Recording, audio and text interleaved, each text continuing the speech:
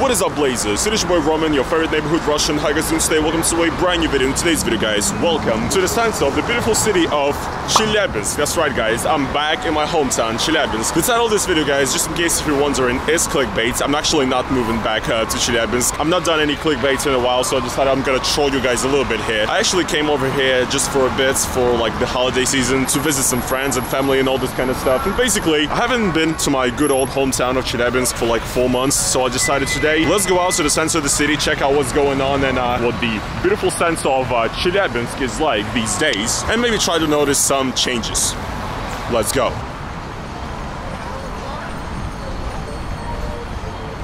Okay, guys, so what we are about to enter right now, if we don't get run over by a horse over here.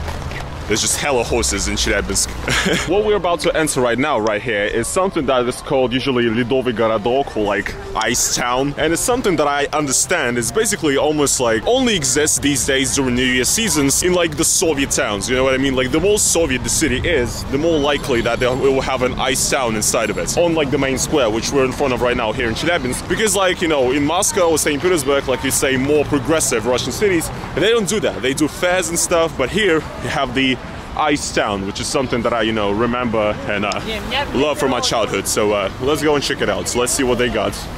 And here's your boy Camel, by the way. What a thick fella.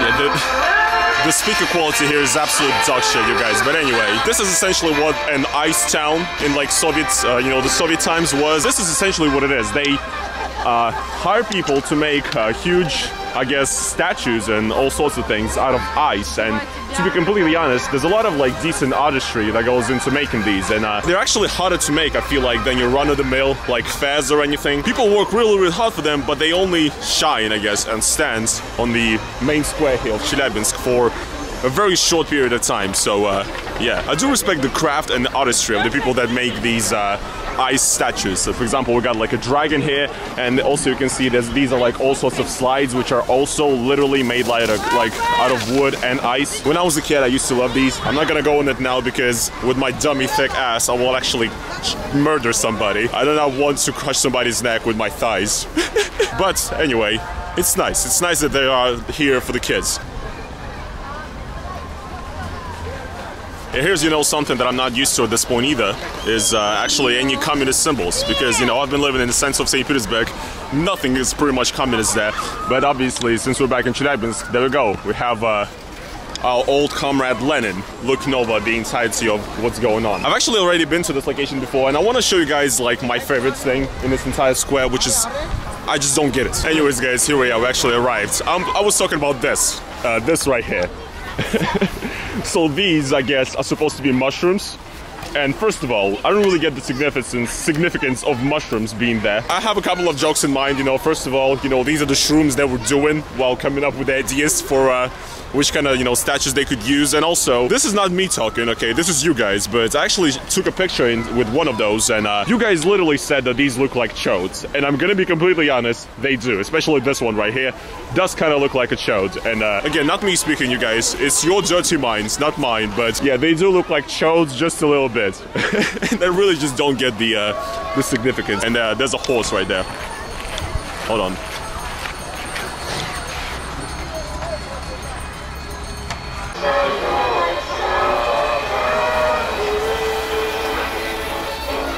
We checked out the main square. I think it's time we go to the central street here, the pedestrian street, check out what's different there.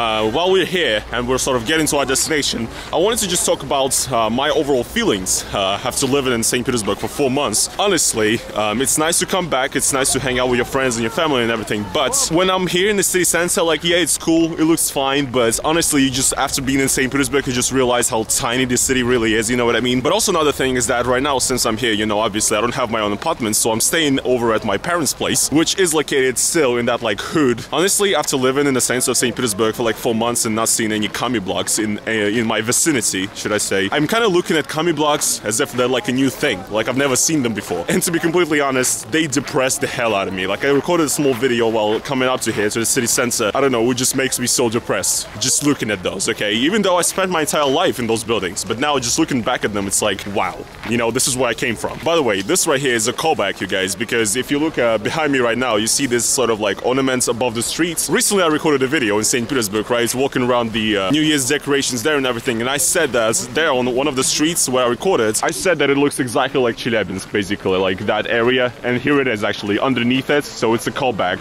You guys should watch that fucking video because it got like 50k views. That is just unfair. That video is pretty good. Yeah, all I'm saying is that it's like exactly the same, but it's almost kind of funny because these cities are like 2,000 kilometers apart, yet these Christmas decorations are the exact same.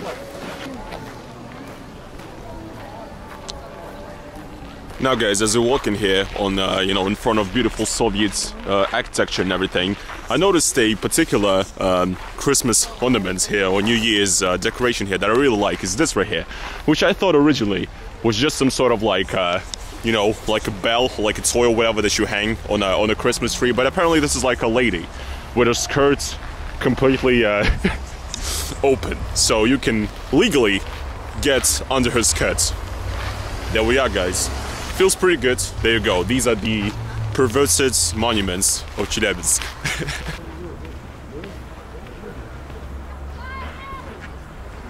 Alright guys, so right now we're actually going on again the new embankment here in I'm so used to saying St. Petersburg now. Chelyabinsk, god damn it. See guys, I switched up. Now I immediately want to say St. Petersburg when I'm talking about the city that I'm in anyway.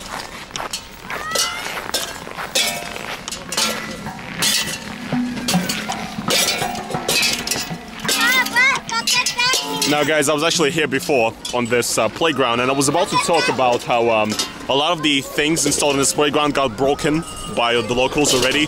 It's been like 4 months since this playground was installed, and for example, if you look at this here, it's destroyed to freaking oblivion. Like, it's not supposed to be like this. And you guys saw the way that kid was hitting that thing. That is exactly why this thing is fucking broken. That was like the perfect example. I couldn't even look for a better example of how, like, that thing was not made to be hit like this, right? But that's the way they're doing this. So yeah, that's broken right there. I mean, this is pretty classic. You know, always when a new playground is installed, you can count that you give like 3 months until it's completely fucking destroyed, basically. Another thing that you guys might remember from my video that I did when I was walking around this playground when it was brand new is this thing right here, which you're supposed to turn, basically, to make this thing go up. They broke the handle off of that, so there's like just like a metal prong now. There's no like actual handle that they used to be there before, because somebody just fucking broke it. So yeah, that's the that's the Chelyabinsk life, dude. They installed the nicest playgrounds ever in this entire city. You come 4 months later and it's fucking broken. It's just kind of sad, to be honest, right?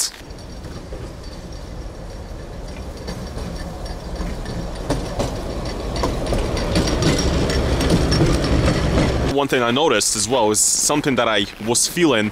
I've been here for a couple of days now, like 3 days or so. Man, I really do feel more confident and like myself almost in St. Petersburg compared to here.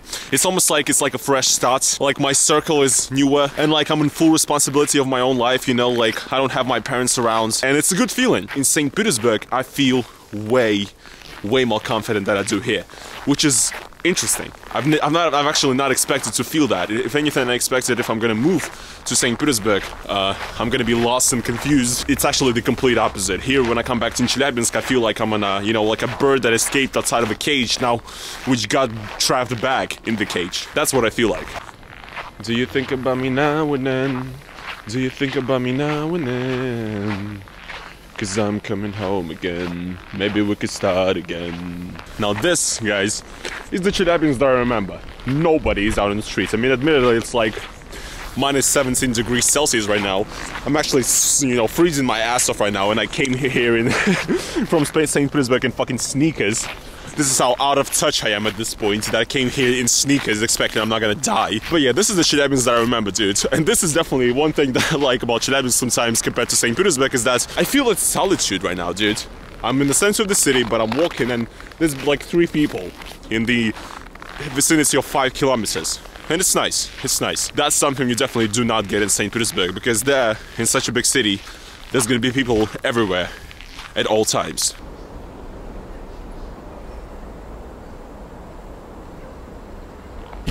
Guys, I'm actually freezing my ass off, so I decided to take a run to the nearest coffee shop. I'm not used to this fucking weather. Honestly, I'm become a little European sissy bitch.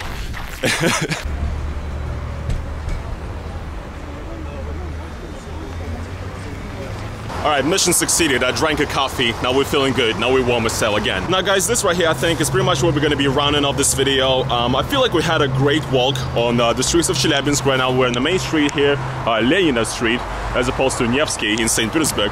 Pretty cool. I'm about to go meet up with a friend, so hopefully you guys did enjoy this video. Maybe if you found this video relatable in some way, because, you know, maybe you're like somebody that moved out of a smaller town to a bigger town and maybe found something that I said true. Maybe you thought these were bars and facts. Then make sure to give this video a like, and overall, if you enjoyed this, if you found it humorous, whatever. If you guys want to support me additionally, then as always, go down to the link in the description to my Patreon, donate to it. I would gladly appreciate it. It would help me out a lot. And yeah guys, that's pretty much it for today's video, and I'll see you guys in the next one. Probably already back in St. Petersburg.